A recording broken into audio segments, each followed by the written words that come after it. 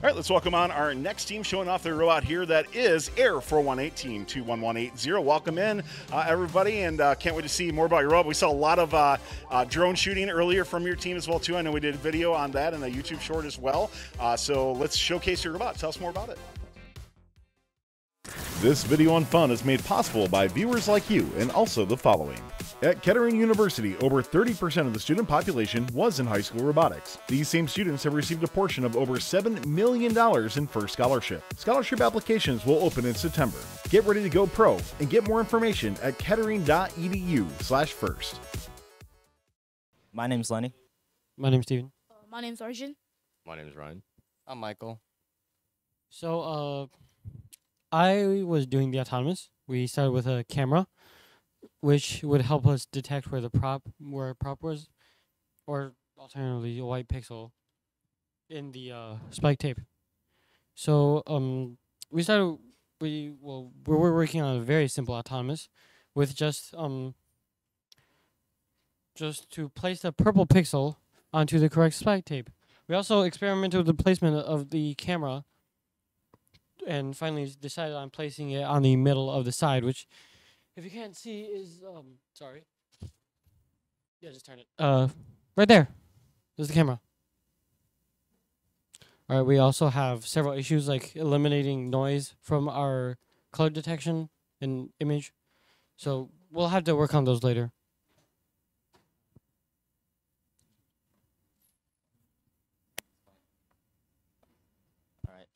So for teleop, we just plan on getting as many pixels as possible on the board.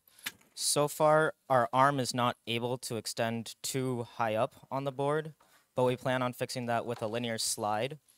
So far, the claw is pretty decent at collecting pixels and placing them, but we do sometimes have a bit of trouble like that. And for endgame, we plan on using our launch system, which is similar to using a rubber band with your hand and shooting the rubber band, except we're shooting a drone. And then after that, we might have a few more pixels on the board, and we'll just park it on the field. I don't think we can. Yeah, our rubber band is not set up for shooting right now. What can you describe a little bit more what you actually do have when you're playing shooting?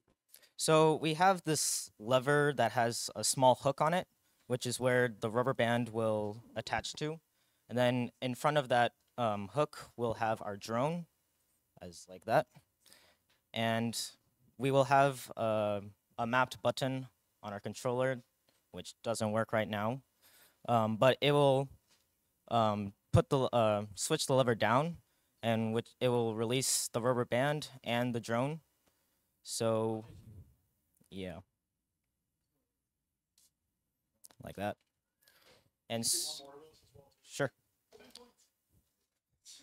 And so far, we've only been able to get 10 or 20 points, and if we ever got 30 points, it would be by luck or interference.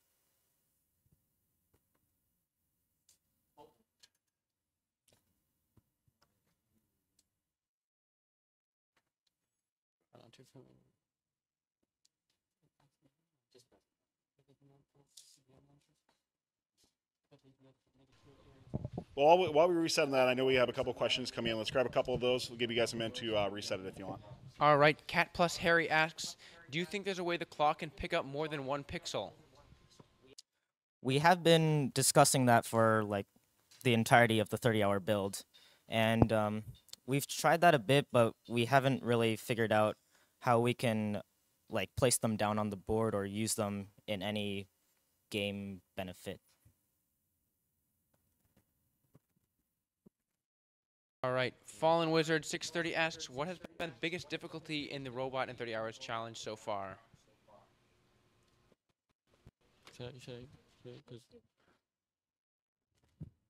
Yeah, so our biggest problem right now is that a lot of the end game stuff, like we want to be able to suspend our bot on one of these, but it's been kind of difficult for us. We set up a hook right next to the claw, but our DC motor right now is not powerful enough to lift the entire bot, and we're definitely going to work on that in the future.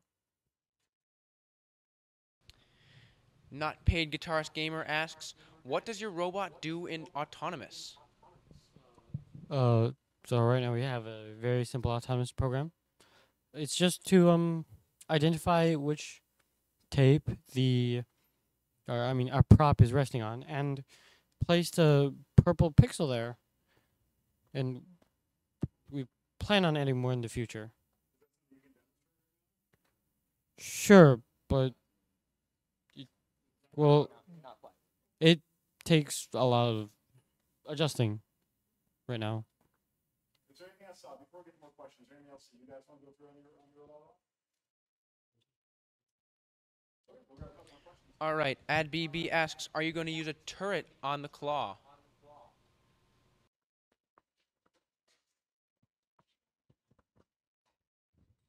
So I don't think we plan on using a turret on the claw, but we definitely will later add on a linear slide so we can definitely reach up to the higher levels of the backstage. Because as of right now, we can only hit probably the first section of the backstage as of right now. So we're going to start to wrap up at teams as we have many more to go. Something I want to ask you guys is, as you're looking at competing in the center stage game, is this the type of robot you think you'll move forward with, or what other ideas might you have for your first competition coming up? I think we'll definitely. I don't think this is for just like a starter for us for the season as of right now, but I definitely think we'll add way more things onto our robot in order to score more points and get more consistent in scoring those points. Great. Well, Air 418, good luck this year. Great demonstrations we've seen. You can see a couple other videos on Fun's YouTube channel right now as well, too, so make sure you check that out. Let's give Air 418 a big round of applause for an awesome Robot in 30 Hours build.